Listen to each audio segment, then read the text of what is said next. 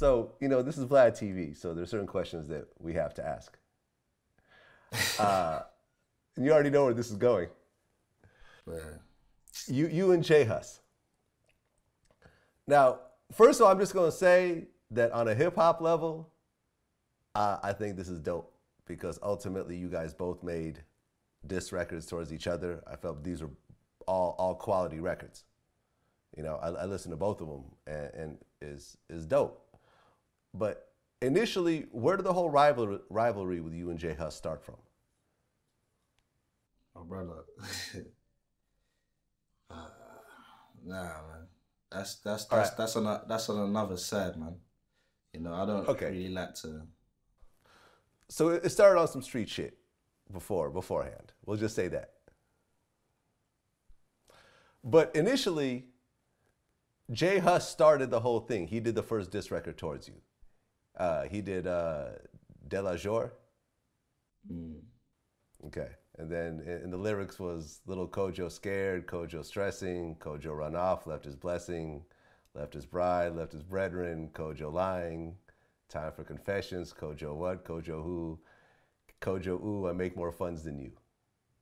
When you initially heard that, how'd you feel? Well, man, I'm in my element, man. It's nothing. But you responded right away. What'd you say?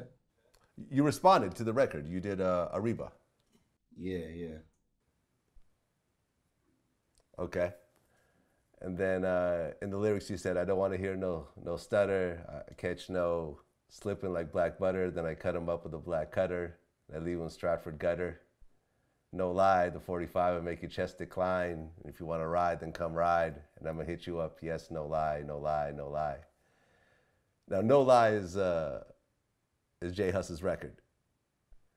And, you talk about Stratford and so forth, J Hus's area. You went right at him. There's no kind of gray area here.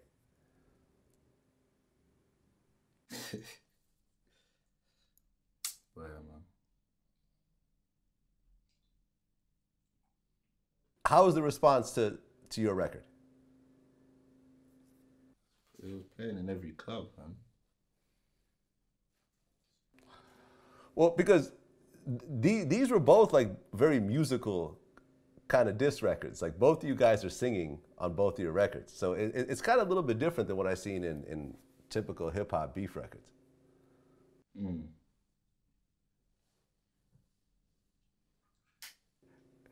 Is there anything more that came with this? Is this whole thing kind of squashed or is it still going?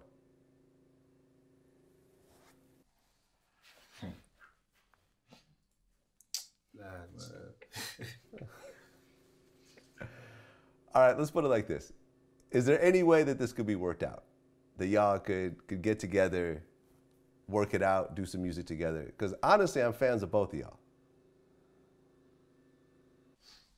That's good, man, but I'm in my own lane, man. I'm doing my own thing. I'm focused on my own shit. Like, man, don't really focus on other people, Fair enough. Yeah. Fair enough. When you look back on it, do you feel in retrospect you needed to respond, or do you think you could have just left it alone and just walked away from it? Well, to be honest, like, I don't know, man. Like, I just did it because people wanted it, kind of thing. You know what I mean? They asked for it, so I just gave it, and that was it, man. Yeah, I mean, a lot of times social media will hype you up to do shit like this. Like me personally, people diss me all the time. I never respond. And I get all the tweets and the Facebook messages and everything, and I'm like, fuck it. I hear that, man. Okay, so you don't call your stuff Afro beat, you call it Afro swing. Yeah. What does that mean? Well, obviously my tunes, like, they got the Afro element, that African element. That's the Afro. And the swing, it swings from genre to genre, like dancehall, rap, New Jack Swing. You know what I mean? Really? I mean, because New Jack Swing, that's a 90s American thing. Teddy Riley and them. Yeah. So you're saying that you actually incorporate that into what you do? Yeah, the melodies, some of the melodies. You know what I mean? Like, bro, like people like Bobby Brown and, you know, like people like Guy, for in fact, they come with the melodies strong, you know what I mean? So that plays a part as well. Okay. So when you look at Afrobeat, Afro swing, it seems like now you're starting to see more of a worldwide Genres. kind of focus on it. Yeah, yeah. See what I'm saying? I feel like Drake incorporated some of it. Yeah, he did. Right. I mean, wait. What was the song that it was essentially an Afrobeat song that he ended up redoing. WizKids, I think. Yeah. I don't know how to say it. I'm not Nigerian, so I'm not even gonna attempt to say the name. But yeah. Okay. So and then I think Wale incorporated some Afrobeat stuff in his new album. I think so. How do you feel about where Afrobeat is sort of going and kind of getting looked at worldwide? It's good. That's an improvement from where it started. You know what I mean? And it's a good feeling that it's expanding, you know? Yeah. Yeah. And I mean, I think you're starting to get more visibility of the UK music scene, just period. Because if you look at Drake's last album, Giggs showed up on 2 songs. Yeah. Skepta basically had his own song on the album. Yeah. What was the reaction in the UK when Drake's album dropped and it had so much of a UK influence? Because then there was other UK artists kind of scattered all around the album too.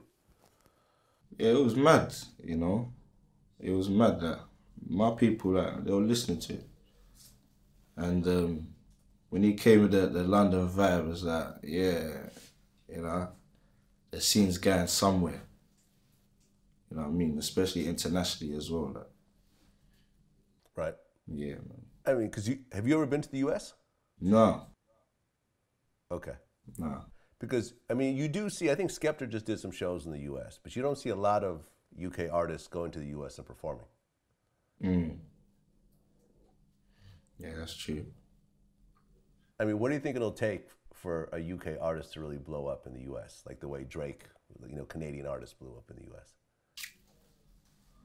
I don't know, man. I don't know. I don't know, man.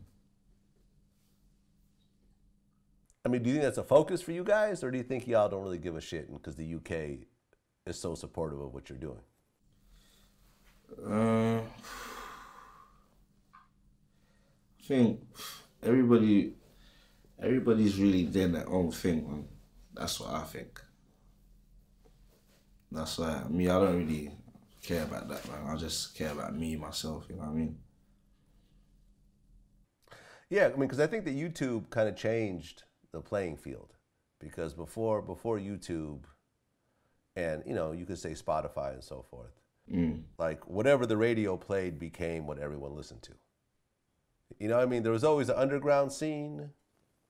There always, will be an underground scene. There always was an underground scene, but it's like people could now, getting 1 million people to listen to a song 20 years ago was impossible if you weren't on the radio.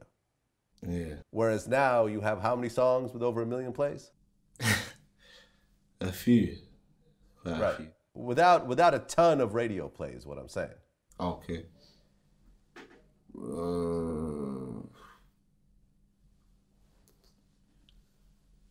Probably like 2. Right. Yeah. I don't know. Right. But the radio sort of picked it up after the YouTube numbers started picking it up. Yeah.